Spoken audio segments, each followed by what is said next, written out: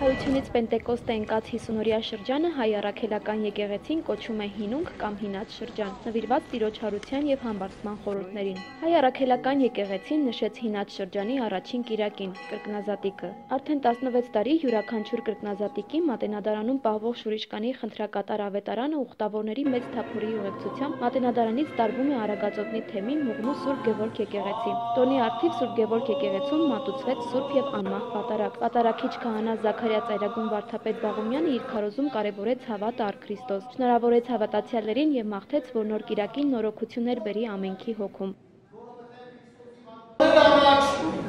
Մենք ցավեցինք, տարապեցինք, ապրեցինք մեր Տիրոջ խաչելության ամեն հանդիպանը եւ երգում էինք հարկ մարդկության գոտեր, հարկ խաչելության գոտեր, խելքերը եւ Տիրոջ քաղցրությունը չճաշակած մարդիկ կարող են մտածել,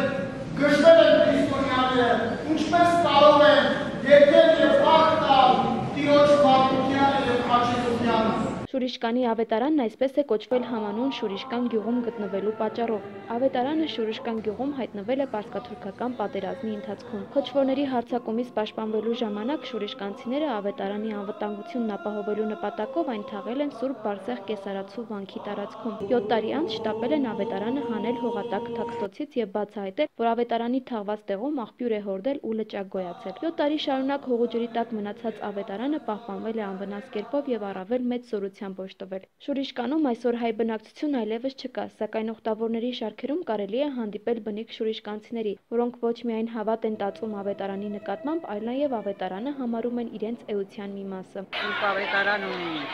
որ դիտարան գնացել են, դողացել են, այլ ազգերը գնացել են Եդեմբեր։ Դերեցին, այստեղ Մատենադարանը հիմա տերում այստեղ Սուրբ ավետարանը սախի Պահապանը մի աչողալի տարին հավերի կրգի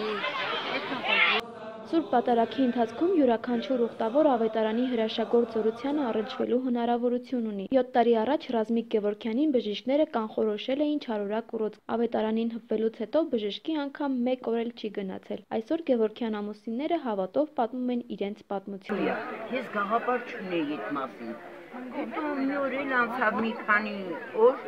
տեսնեմ լրաբերում Արտակ Ալեքսանյանն ասում է Շուրիշկանի ավետարան Մատենադարանից գալիս է Մուղնից ու Գևորգ, հյուր է գալիս, որ լսեցի ինքն ուրիշ տեղ է։ Ես վեր կացա տաքսի, վերցրի ասի Ռազմիկ, այսօր դες գալիս է, պետք է մենք ասնենք։ Հիմա մտել ենք, ասել ժողովուրդ չէ, ժամանակ ավելի շատ է։ Ժողովուրդ մեզ խեղդում է, ես խնդրում եմ, աղաչում եմ այդ ժողովրդին, տվեք իրան սենց քաշ-քաշ չեն կարում քայլի, այդպես իրան հաստրել եմ Շուրիշկանի ավետարանի մոտ են, տվել եմ իրանց այն վրին որ կա, այն Ֆարաջայա կոչվում ինչ, այդ Ֆարաջեն ասի քիչ միակ Շուրիշկանով աղոտ իրան։